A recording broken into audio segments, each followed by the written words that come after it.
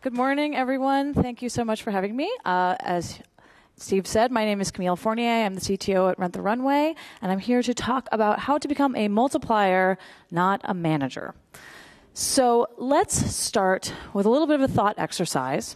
If you could clone yourself within the context of work, what would you do? So your clone can't do your laundry for you, but it can do things at the office. Maybe you would have your clone deal with your emails while you learned Haskell. Or you would have your clone handle all those boring meetings and interviews while you played around with Docker. Okay?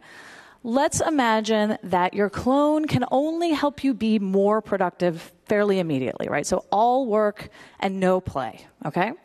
Maybe, okay, you'd get another feature out the door, you'd write that run book you've been meaning to write, maybe you'd finally, get to the performance tuning on that page that's been annoying you for a while.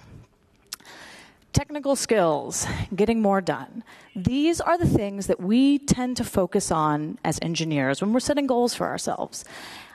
I do it too. It's very easy to do. But if you think about it, even with your clone, if this is what you're focusing on, you're getting about twice as much better, right? So you've got a curve that looks like this, right? You put in input, you get twice as much impact, which is awesome, but not what I think of when I think of being a multiplier.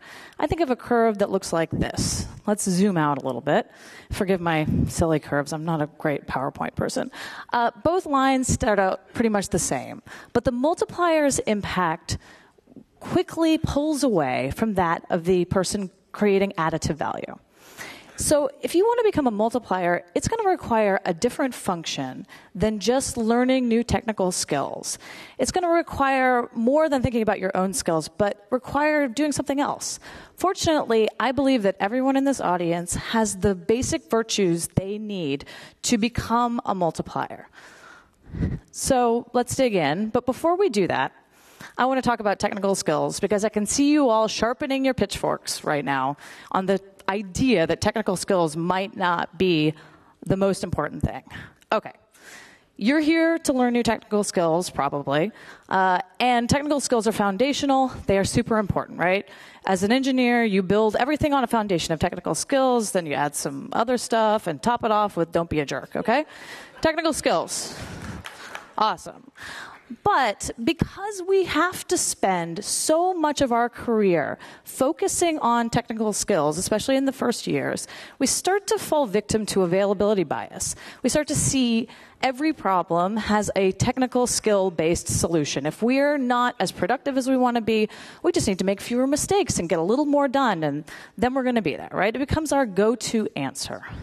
Of course, the other side of availability bias is that we tend to think of things that have, gory consequences more than the common consequences. And the gory consequences of ignoring your technical skills is, oh my God, you're not techie enough. Your hands are off the keyboards. You're turning into a pointy-haired boss. All right. So we're all very nervous, frankly, about focusing on anything other than the most technical stuff. But here's the thing, right? Bottlenecks over time in your career. You are bottlenecked by technical skills in the beginning. Absolutely. You're looking at man pages, you're reading Stack Overflow, you're making a bunch of mistakes. But at some point, here's what will probably happen to all of you if it hasn't happened yet. You think to yourself, God, if I just had a week or a month, I could go over to that team, sit down with them, dig in, and figure out what the heck is going wrong and fix it. If you have thought of that, your bottleneck is not your technical skills. Your bottleneck is your time and your focus. So you can continue to learn new technical skills. You can, you should. That's really important. But if you want to become a multiplier, you're going to have to do something a little bit different. Fortunately, I believe that all engineers possess the 3 virtues they need to become a great multiplier: laziness, impatience, and hubris, as said by, of course, one of our patron saints of programming, Larry Wall. So laziness as an engineer means that you automate things that you might do manually. And laziness as a multiplier means that you put in a little bit of effort to train the people around you how to do what you know how to do so you don't have to do it anymore, right? It's the closest thing to cloning yourself. And it removes a lot of bottlenecks in your organization. In particular, it frees you up so that you can actually move on to do other things and grow in different ways and make other teams better. The second virtue is impatience. An impatient engineer writes code that anticipates their future needs. An impatient multiplier doesn't do the stuff that isn't important. If all you're focused on doing is taking your list of tasks and getting faster at checking them all off, that's great, but that's not what a multiplier does. What a multiplier does is looks at the list of tasks, not only for themselves, but for everyone on their team, and says, why the hell are we doing half of this stuff? It's not worth doing. I want to find the 3 most important things, do them, get them out, start learning from them so that we can set a better future value, so that we can learn what we should be doing and move forward. Finally, hubris, excessive pride. An engineer with an excessive pride believes that the code they write is beautiful. They want everyone to see it. They want everyone to read it. They are really, really proud of their work. A multiplier with excessive pride has a high value of their own opinion. In particular, if the world's burning down around them, they don't say, this is fine. They say, hey, this build takes 3 hours. It's slowing down the whole team. I want to take myself and a few others and go off for a couple of weeks and do something about it. We have too many alerts. It's dragging us all down. We have too many meetings. It's wasting a lot of time. How can we have fewer meetings? How can we get rid of some of these alerts? They work to think about not only how to make the technology better, but how can the whole team be a little more productive, a little bit happier? There are probably other things you will have to do to become a multiplier. That whole don't be a jerk triangle encompasses many behaviors. But I believe that everyone in this audience at least can do these 3 things and start to create multiplier effects in their organizations. So, of course, I would be remiss in addressing this audience if I didn't talk about how do you measure it, right? This is what you guys care about. Well, unfortunately, there's no web page test for your tech skills versus people or whatever skills. What I can do is give you some vocabulary that describes what you're looking to improve. And that vocabulary is impact and influence. Impact. But for this engineer, what wouldn't exist? But for this engineer, what features wouldn't happen? What projects wouldn't exist? But for this person, what teams wouldn't be formed at this company? What business growth or organizational growth wouldn't we be having?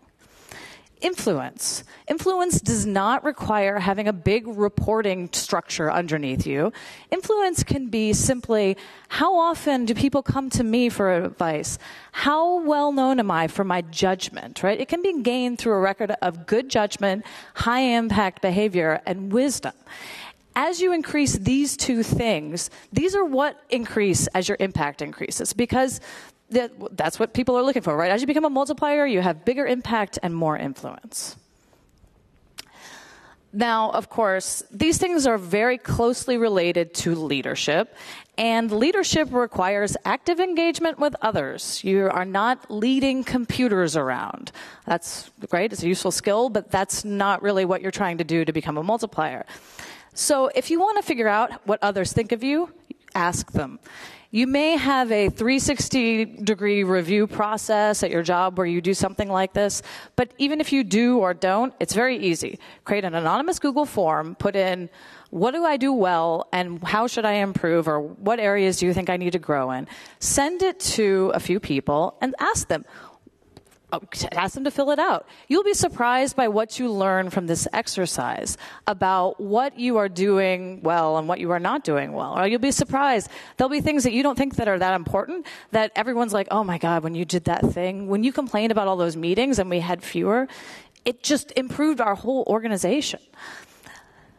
Beware selection bias, though, in doing this, right? There's that another bias. You don't just want to ask people who love you, and don't just ask people who hate you either, by the way. Don't just ask the people who work most closely with you, but try to get a selection of people to give you feedback. So to wrap this up, and hey, I went really fast, so gave you guys some time back. this velocity, DevOps movement, this stuff is pretty awesome because it actually has created a culture where organizational structures have evolved to enable a lot more people to be multipliers. It used to be that you really kind of did have to be a manager in many companies to be a multiplier. That is no longer true. If you are working in an organization that's embracing DevOps and this kind of philosophy, you have the potential and ability to become a multiplier. But to take advantage of this, you're going to need to stretch yourself. Cloning yourself, doing more, getting more done, getting a little bit better is great, but it's additive impact. Instead of working on what you know, on only focusing on learning new technical skills, getting more done, you need to get out of your comfort zone. Rely on your virtues, proactive laziness, thoughtful impatience, and team-oriented hubris. These are the path to creating outsized impact, improving everyone around you, and becoming a true multiplier. Thank you very much.